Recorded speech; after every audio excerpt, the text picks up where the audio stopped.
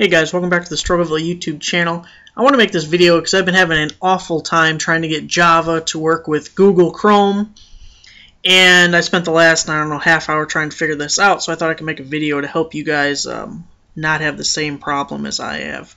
I have Amazon Seller Central opened up right now, but no matter what Java application you are trying to run, this all works the same. So with Google Chrome, what probably happened is you updated your version of Google Chrome and they're not using something that you need now, and you have to re-enable it. So that's what I'm going to show you how to do.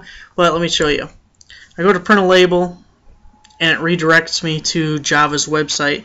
And what sucks is it doesn't tell you why. It doesn't give any information at all. It's just, hey, here's a website. So I tried downloading things over here and installing them, and of course none of it works, right? So what you have to do two things. I actually put this in a spot that's blocking. So you have to activate or turn on the Java plugin, right? So if you see at the top of my address bar, and I'll put a link in the description below, you see Chrome / plugins, and this shows the plugins that are on your browser. And as you can see, Java is not an option. So you have to enable something in order to enable Java. So where you want to go now is looking at the address bar on the top there. Chrome / /flags / enable-npapi.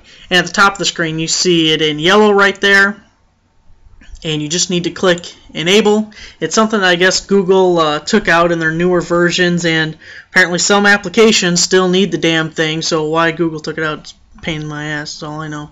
So at the bottom here you see relaunch now. Relaunch. Google Chrome is going to relaunch. You're going to get your same tabs you already had open, so don't worry about that. So now it is enabled. So let's go over to the plugins now that it is enabled. And somewhere in here, there's a bunch more, obviously. And you see Java. And it's already enabled in mine because I obviously already did this to make it work once before. So there's Java, and we will go back to where we were here. And try and print a label again.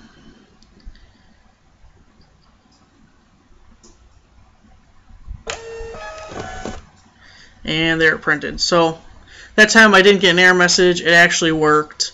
You saw there's a little message at the top. This site uses a plugin, Java, that will soon be unsupported. Even if it's unsupported, doesn't mean it won't work. Hopefully. Maybe. Anyways, it's working for now. So there you go. That's how you can get Java to work on whatever the hell you're needing to do in Google Chrome. So, thanks for watching, guys. Give the video a like and subscribe to the channel. Thank you.